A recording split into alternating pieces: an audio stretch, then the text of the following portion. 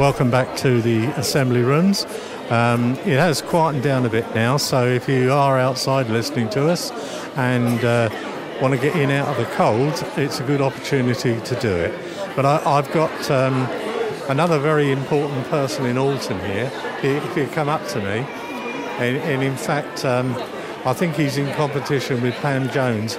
He's written that he's one of the most important people in Alton. And it's Bob Booker. Hello, Bob. Hello, how are you? Are you enjoying yourself?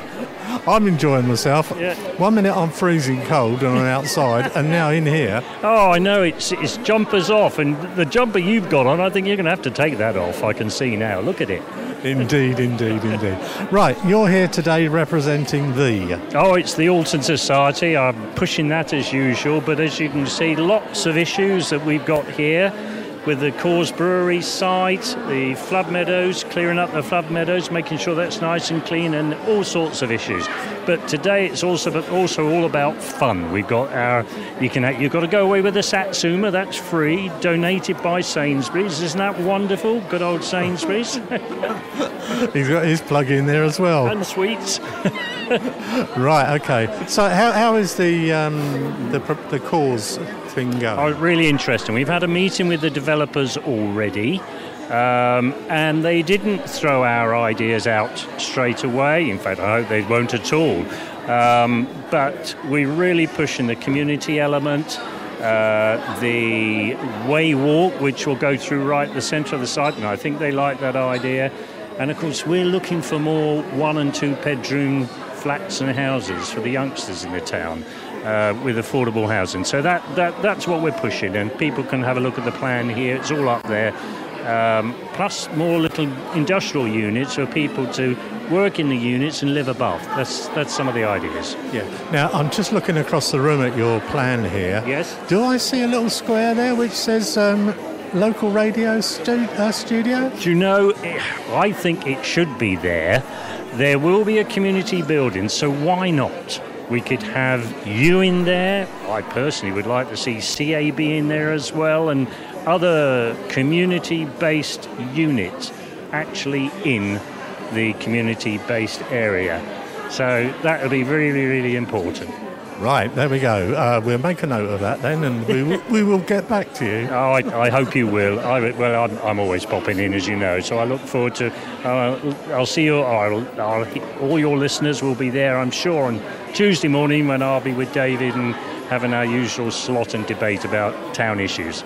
Right, okay. Well, there you go, listeners. And if you are listening out and about and you want a free Satsuma, courtesy of Sainsbury's, come along to the Alton Society stand, which is right in the middle of the assembly rooms here. That's brilliant. Thanks. Okay, thanks a lot then, Bob. See you soon. Bye. Yeah, cheers.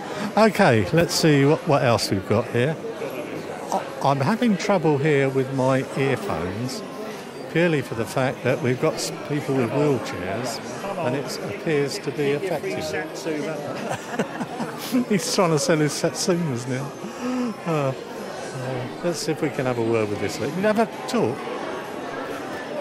Right, I've got a young lady here. Just make my way round. Hello, this is Way Valley Radio. We're live on the radio now. Yes. First off, what's your name? My name's Jane Stennett. Jane. Right, okay. What have you got here then? Well, I've got a little studio in Fayre. It's called Mama's House, and I create all sorts of different things, gift ideas, decorations, that. But I also am a local author, and I write children's books. The one that at the moment has just come out is called Moggies. Moggies. That's why I saw Moggies on the front. I thought perhaps you were called Moggies. But, yeah, okay, so you've got those for sale here now? Yes, I have. I've got them here for sale today. And also from the studio at home in Fayre at 4 Leamington Bottom. Right, okay. And what else have you got here for sale? Well, we've got lots of fairy gardens, which I should think the girls would love. Lots of Christmas decorations for the table, handmade, knitted toys and fairies, and lots of books and moggy cats. Right, so you've got a lot on offer here. Yes, I have. Right, there you go then, listeners. If you're coming up into the hall here, it's right in the middle of the hall. Come and have a look at them. And you've got somebody sitting on a tortoise there, up the front here. That is Twiglet. He's a goblin. Well, do you know what? He's the exact replica of our manager. Is he? Has he got those long legs like this? I'll tell you what, I'll see if I can get him to come out here and see you. See, and those ears. And the ears are perfect. They really are perfect. Although you don't see his ears very much because he's got a pair of headphones on all the time. Okay, thanks very much then. Okay, So.